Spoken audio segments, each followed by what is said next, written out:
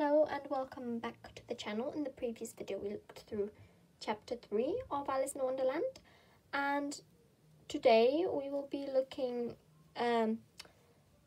through chapter 4 of Alice in Wonderland, obviously from the Wonder Book, and maybe even chapter 5, I don't know, later on throughout the day, maybe. But yeah, let's start. So, chapter 5. Chapter 4. The rabbit sent in a little bill. It was the white rabbit trotting slowly back again and looking anxiously about as it went, as if it had lost something. And she heard it muttering to itself, the Duchess, oh my dear paws, oh my fur and whiskers, she'll get me executed as sure as ferrets are ferrets. Where can I have dropped them, I wonder? Alice guessed in a moment that it was looking for the fan and the pair of white kid gloves, and she very good-naturedly began hunting for them, but they were nowhere to be seen. Everything seemed to have changed since her swim in the pool, and the great hall with the glass table and the little door had vanished completely.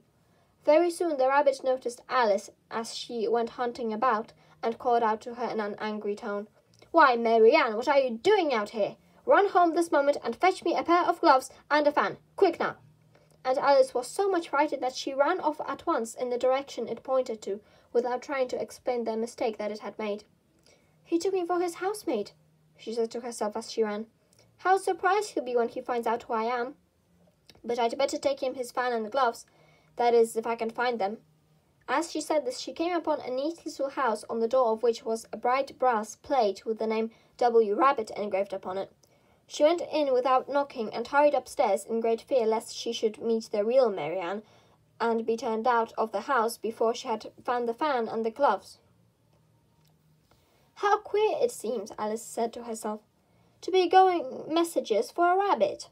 I suppose Dinah'll be sending me on messages next." And she began fancying the sort of thing that would happen. "Miss Alice, come here directly and get ready for your walk." "Coming in a minute, nurse. But I've got to watch this mouse hole till Dinah comes back and see that the mouse doesn't get out. Only I don't think," Alice went on, "that they'd let Dinah stop in the house if it began ordering people about like that." By this time she had found her way into a tidy little room with a table in the window, and on it, as she had hoped, a fan and 2 or 3 pairs of tiny white kid gloves. She took up the fan and a pair of the gloves, and was just going to leave the room when her eye fell upon a little bottle that stood near the looking-glass. There was no label this time with the words, "Drink me," but nevertheless she uncorked it and put it to her lips. "I know something interesting is sure to happen," she said to herself, "whenever I eat or drink anything, so I'll just see what this bottle does. I do hope it'll make me grow large again, for really I'm quite tired of being such a tiny little thing." It did so indeed, and much sooner than she had expected. Before she had drunk half the bottle, she found her head pressing against the ceiling and had to stoop to save her neck from being broken. She hastily put down the bottle, saying to herself, "That's quite enough. I hope I shan't grow any more. As it is, I can't get out at the door. I do wish I hadn't drunk quite so much."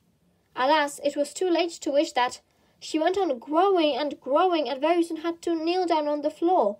In another minute there was not even room for this, and she tried the effect of lying down with one elbow against the door and the other arm curled round her head. Still she went on growing, and as a last resource she put one arm out of the window and one foot up the chimney, and said to herself, "Now I can do no more, whatever happens. What will become of me?" Luckily for Alice, the little magic bottle had now had its full effect, and she grew no larger. Still it was very uncomfortable, and as there seemed to be no sort of chance of her ever getting out of the room again, no wonder she felt unhappy. It was much pleasanter at home, thought poor Alice, when one wasn't always growing larger and smaller and being ordered about by mice and rabbits. I almost wish I hadn't gone down that rabbit hole. And yet, it's rather curious, the sort of life. I do wonder what can have happened to me. When I used to read fairy tales, I fancied that kind of thing never happened, and now here I am in the middle of one. There ought to be a book written about me, that there ought, and when I grow up, I'll write one. But I'm grown up now," she added in a sorrowful tone. "At least there's no room to grow up any more here. But then," thought Alice, "shall I never get any older than I am now? That'll be a comfort one way, never to be an old woman. But then always to have lessons to learn. Oh, I shouldn't like that. Oh, you foolish Alice, she answered herself. How can you learn lessons in here? Why, there's hardly room for you, and no room at all for any lesson books. And so she went on, taking first one side and then the other, and making quite a conversation of it altogether. But after a few minutes she heard a voice outside and stopped to listen. "Marianne! Marianne!" said the voice. "Fetch me my gloves this moment." Then came a little pattering of feet on the stairs. Alice knew it was the rabbit coming to look for her, and she trembled till she shook the house, quite forgetting that she was now about 1,000 times as large as the rabbit, and had no reason to be afraid of it. Presently the rabbit came up to the door and tried to open it, but as the door opened inwards, and Alice's elbow was pressed hard against it, that attempt proved a failure. Alice heard it say to itself, "Then I'll go round and get in at the window." "That you won't," thought Alice, and after waiting till she fancied she heard the rabbit just under the window, she suddenly spread out her hand and made a snatch in the air. She did not get hold of anything, but she heard a little shriek and a fall and a crash of broken glass, from which she concluded that it was just possible it had fallen into a cucumber frame or something of the sort. Next came an angry voice, the rabbit's. "Pat! Pat! Where are you?" And then a voice she had never heard before. "Sure then, I'm here, digging for apples, your honour." "Digging for apples, indeed," said the rabbit angrily. "Here, come and help me out of this." Sounds of more broken glass. "Now tell me, Pat, what's that in the window?" "Sure, it's an arm, your honour." He pronounced it arm. "An arm, you goose! Who ever saw one that size? Why, it fills the whole window." "Sure it does, your honour, but it's an arm for all that." "Well, it's got no business there, at any rate. Go and take it away." There was a long silence after this, and Alice could only hear whispers now and then, such as, "Sure, I don't like it, your honour, at all, at all." "Do as I tell you, you coward." And at last she spread out her hand again, and made another snatch in the air. This time there were 2 little shrieks, and more sounds of broken glass. "What number of cucumber frames there must be," thought Alice. "I wonder what they'll do next. As for pulling me out of the window, I only wish they could. I'm sure I don't want to stay in here any longer." She waited for some time without hearing anything more. At last came a rumbling of little cartwheels, and the sound of a good many voices all talking together. She made out the words, "Where's the other ladder?" "Why, I hadn't to bring but one. Bill's got the other." "Bill, fetch it. Here, lad. Here, put 'em up at this corner. No, tie 'em together first. They don't reach half high enough yet." "Oh, they'll do well enough. Don't be particular. Here, Bill, catch hold of this rope. Will the roof bear? Mind that loose slate. Oh, it's coming down. Heads below." A loud crash. "Now who did that? It was Bill, I fancy. Who's to go down the chimney?" "Nay, I shan't." "You do it." "That I won't, then. Bill's got to go down."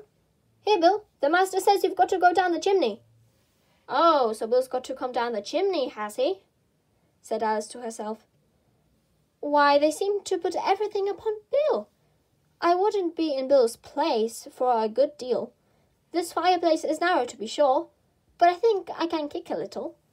She drew her foot as far down the chimney as she could, and waited till she heard a little animal, she couldn't guess of what sort it was, scratching and scrambling about in the chimney close above her. Then, saying to herself, "This is Bill," she gave one sharp kick and waited to see what would happen. The first thing she heard was a general chorus of, "There goes Bill!" Then the rabbit's voice alone, "Catch him, you by the hedge!" Then silence, and then another confusion of voices. "Hold up his head!" "Brandy now! Don't choke him!" "How was it, old fellow? What happened to you? Tell us all about it." Last came a little feeble squeaking voice. "That's Bill," thought Alice. "Well, I hardly know no more, thank you. I'm better now, but I'm a deal too flustered to tell you. All I know is something comes at me like a jack-in-the-box, and up I goes like a sky-rocket." "So you did, old fellow," said the others. "We must burn the house down," said the rabbit's voice, and Alice called out as loud as she could, "If you do, I'll set Dean at you." There was a dead silence instantly, and Alice thought to herself, "I wonder what they will do next. If they had any sense, they'd take their roof off." After a minute or two, they began moving about again, and Alice heard the rabbit say, "A barrowful will do to begin with." "A barrowful of what?" thought Alice, But she had not long to doubt, for the next moment a shower of little pebbles came rattling in at the window, and some of them hit her in the face. "I'll put a stop to this," she said to herself, and shouted out, "You'd better not do that again," which produced another dead silence. Alice noticed with some surprise that the pebbles were all turning into little cakes as they lay on the floor, and a bright idea came into her head. "If I eat one of these cakes," she thought, "it's sure to make some change in my size, and as it can't possibly make me any larger, it must make me smaller, I suppose." So she swallowed one of the cakes, and was delighted to find that she began shrinking directly.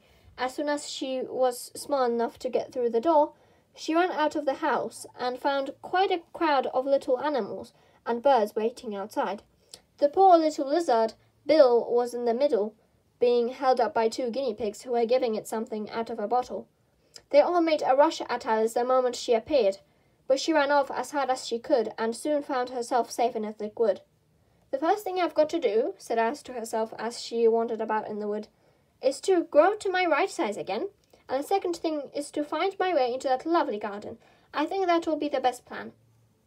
It sounded an excellent plan, no doubt, and very neatly and simply arranged.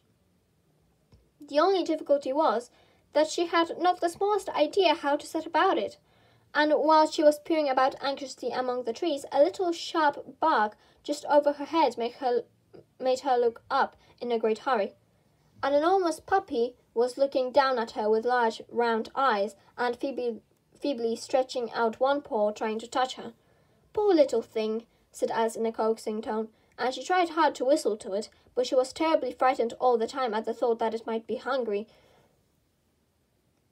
in which case it would be very likely to eat her up in spite of all her coaxing.